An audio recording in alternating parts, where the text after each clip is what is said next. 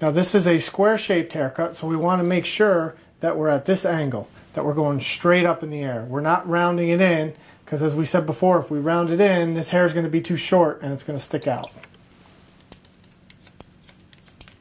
So we take an imaginary line straight up in the air, and we keep cutting until we run out of hair.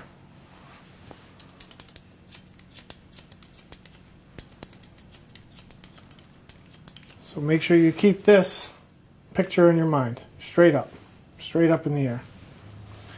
Now as we get towards the back, where there's a little bit of a cowlick, now we have to allow for where the crown is, and we have to start angling, dipping the comb down a little bit. Bend the client's head down, and now we start on the bottom, and the same thing, we're going to dip a little bit lower to allow for the crown, or the cowlick area.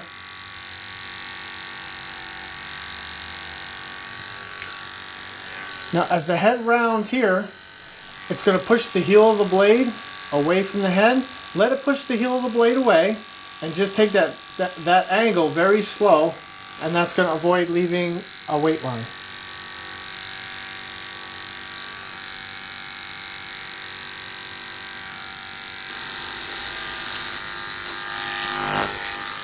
And we keep working on our taper as we work around.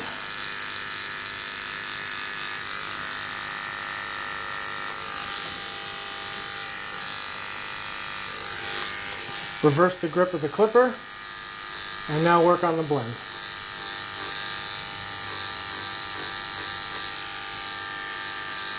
It's so much easier than going in with your clipper first and leaving a huge shelf all the way around the head and trying to blend it out. As we said in the introduction to this haircut, any one small imperfection is going to show on this kind of hair. And then we're going to shave into it, and we're going to leave it alone. And the reason why we're doing it this way is the way the clipper works is the hair is supposed to feed into the stationary blade, and the cutting blade cuts it. So that's why we have to shave in this way. If we turn it around, the hair goes straight to the cutting blade, and you're going to wind up with razor burn, razor marks, or small nicks. So now we're going to bend the head down.